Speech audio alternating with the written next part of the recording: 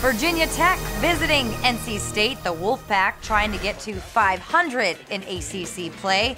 Camp Barber averaging just under 21 points per game in his last 4 and off to another good start at home. The 3-ball there puts the Pack up to an early 13-6 lead. Later in the half, a 13-point lead. As the shot clock winds down, Ralston Turner hits a pretty turnaround jumper. Turner with 7 points in the half. NC State leads 25-10. Right at the 2-minute mark, Abdul-Malik Abu takes the feed and goes in there strong for the dunk. State leads at 13. But Tech comes to life. Justin Bibbs scored 10 consecutive points for the Hokies.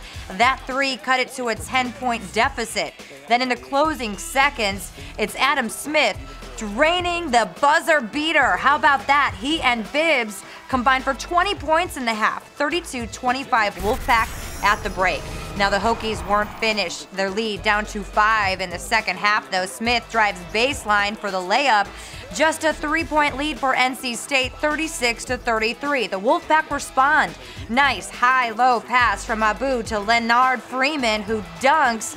4 straight for Freeman, has State back up by 7. Then it was the 3-ball propelling the Pack. Trevor Lacey walks into an elbow 3. Caleb Martin then from the corner. 10 long balls in the game. NC State gets the win 69-53. I'm Leah Rupertino, and you're watching the ACC Digital Network, brought to you by Ruby Tuesday. We are the official home for ACC basketball. For more great content like you've just watched, click one of these boxes. And to make sure you don't miss anything, click subscribe.